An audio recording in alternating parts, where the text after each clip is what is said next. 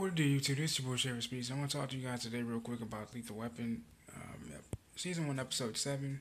This came this Wednesday, I believe. This Tuesday or Wednesday, called Flash and Faster Police, and we learned a lot today. In that episode, we learned that Riggs is still starting to still struggling with, of course, the grief of his late wife, Miranda.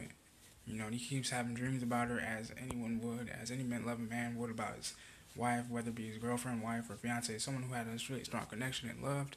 He keeps seeing her in his dreams whenever he woke up. And throughout the episode, we see him, coming to grips with that. I think we're seeing more character development from Riggs. And then also we see Murtaugh had the house to himself with that. As you hear him say, I get the house once every 10 years. Because the kids were out looking for college kids. His two older kids.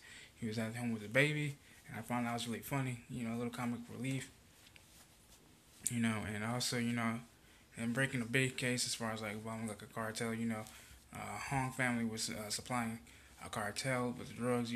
Through stuffed animal pink bunnies to be exact. It was a pretty good episode.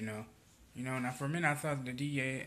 For a minute I thought I believe Agent Palmer. I thought Sharon Riggs was gonna head off, but then I'm like, oh shit, is he gonna go off with the DEA agent, or is it gonna be the psychiatrist?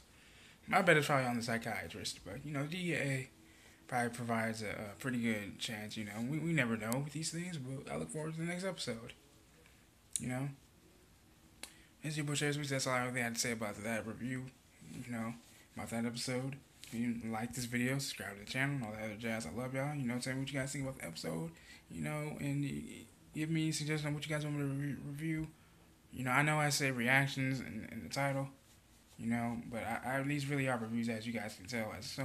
As a couple of you have pointed out, the reason why I call them reactions and not reviews is because I feel like using the word review is really bland, and I feel like I just like saying the word reaction. Reactions, as I said, makes it sound a little cooler. But like again, like this video, subscribe to the channel, all that other jazz. But I love y'all. Boy Shape Speaks, I love y'all.